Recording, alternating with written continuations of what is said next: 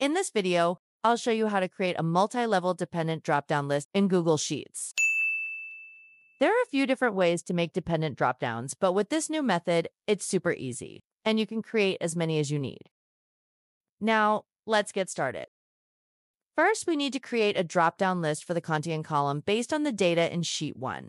Select the first cell in the continent column. Select Insert and then choose Dropdown. In the Criteria section, choose Dropdown from a range. Select Data Range.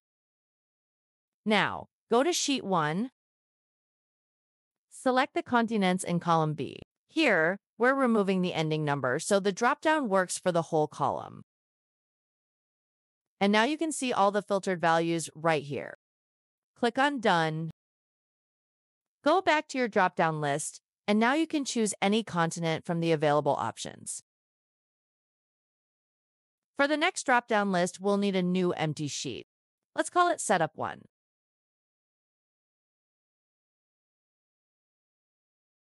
We're going to use Arrayformula to pull all the selected continents from the main sheet. Now, go to the main sheet and select the range in column B. Be sure to select the range from B3 to the end of column B.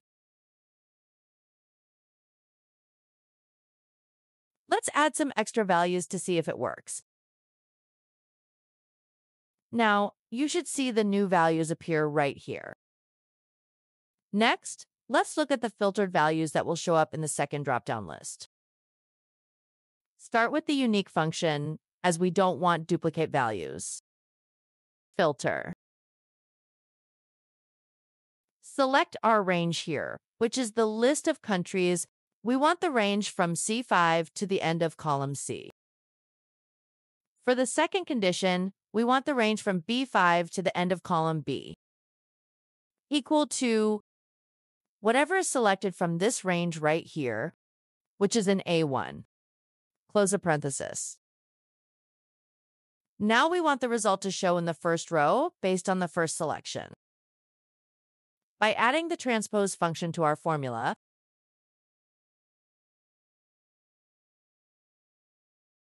now we want the formula to work for every new row that's added to the sheet. Let's use the by-row function. And the range is column A.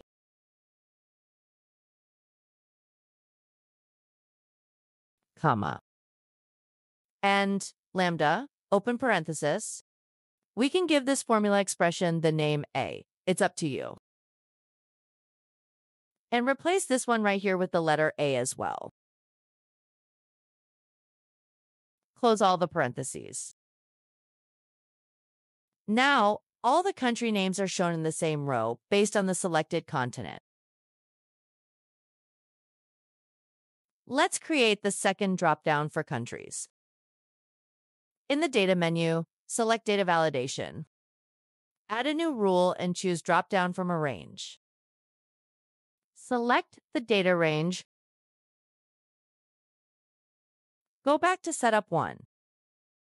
Then select this row here and remove the letter C. Put an equal sign in front of the reference. Now the second dropdown shows the list of countries based on the continents selected in the first dropdown. To create the third dropdown for states or provinces, we'll do the same thing. We'll also need a new sheet. Let's call it Setup 2. I'm also going to create a new one for the fourth dropdown.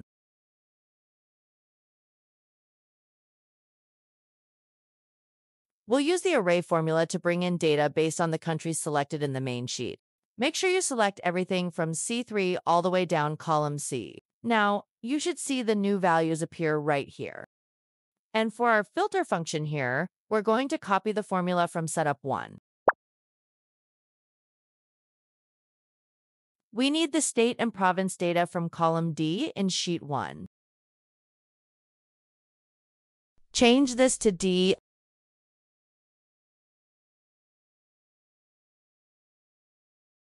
and change this one to C5C.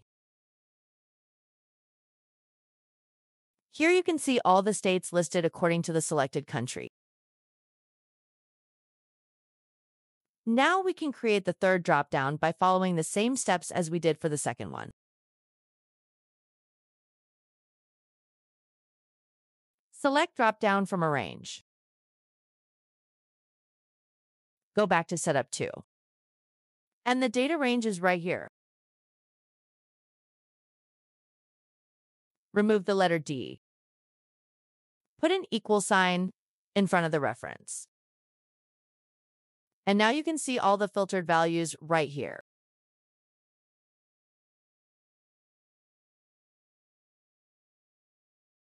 Now for the fourth dropdown, we'll just repeat the same steps as before.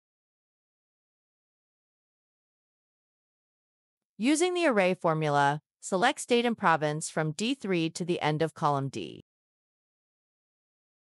Copy the formula in Setup 2.